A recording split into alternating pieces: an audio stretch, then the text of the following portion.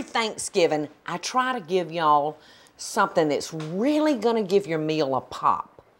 That's easy and simple and economical. Well, I've got one for y'all, and I have to thank a friend for this recipe, Judy Hoggle's mother's cranberry sauce recipe. All right, now I'm gonna cut this into about 10 slices, and it's easier for me if I start in the middle and then go from there.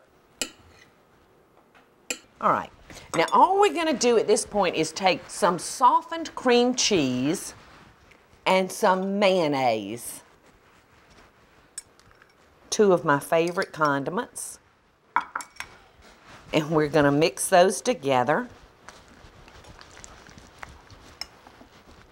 And we're gonna add, oh gosh, anywhere from 1/4 to 1/2 cup of pecans. And I like it really nutty, so I'm going with 1/2 cup.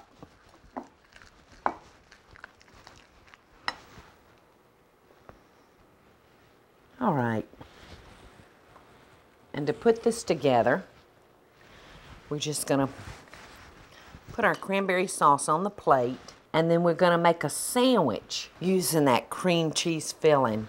Put another piece on top of it, just like that. I really hope that y'all will have this on your Thanksgiving table this year, because you're not gonna believe how easy and delicious it is.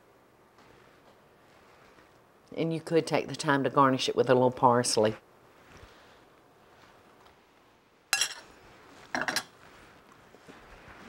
Thank you, Judy, for another cranberry sauce winner.